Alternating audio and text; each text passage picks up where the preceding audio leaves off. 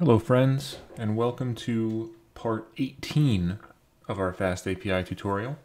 In this video we are going to very quickly touch on including request forms and files in the same request. In the last video we touched on just doing file uploads. We have touched on form fields. Now we're going to combine them. This should be a very quick video just to show you a couple of things.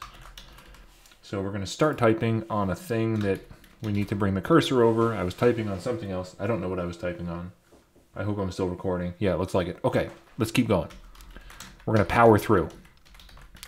So we're going to go to Files. We're going to post to Files, I should say.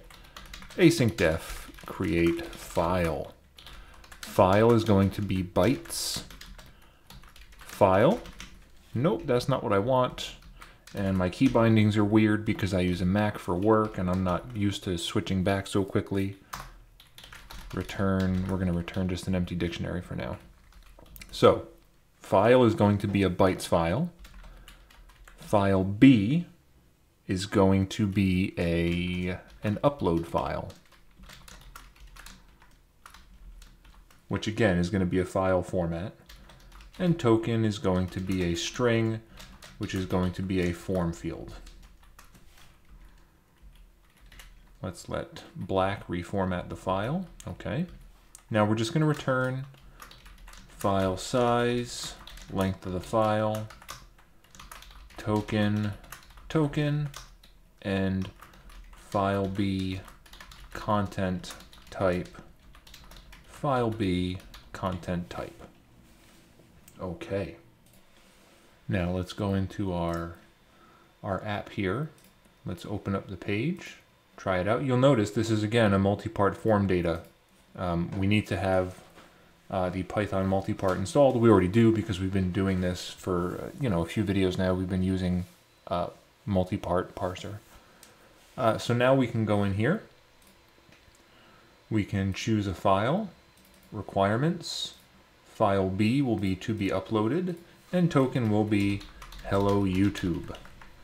We go ahead and hit execute, and we can see we get the file size for our first file, the requirements.txt, is 61.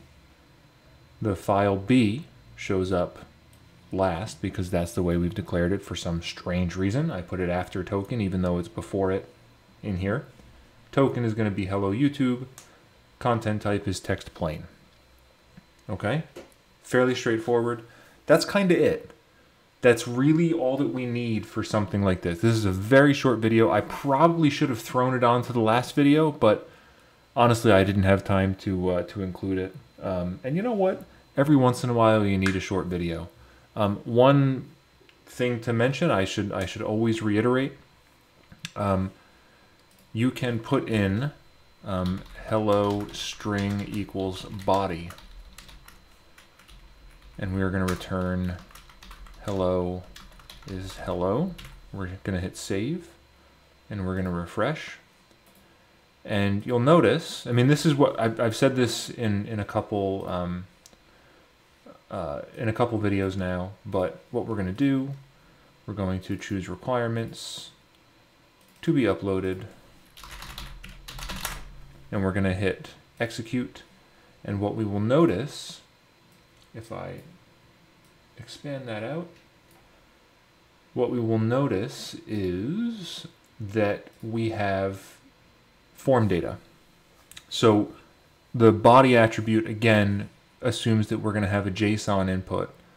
But if we have some other form input, whether it's a form attribute or a file attribute, not attribute, that's not the right thing, input type, it's going to convert this into a multi-part form data type. I don't know what the terminology is, but even if you're telling it you want it to be JSON, it gets overridden by the more powerful multi-part form data types. Okay, that's it. Next video is going to be a little bit longer. We're going to kind of move on to a new topic, which is going to be handling errors. That video will probably be a little bit longer. So, okay, I will see you there.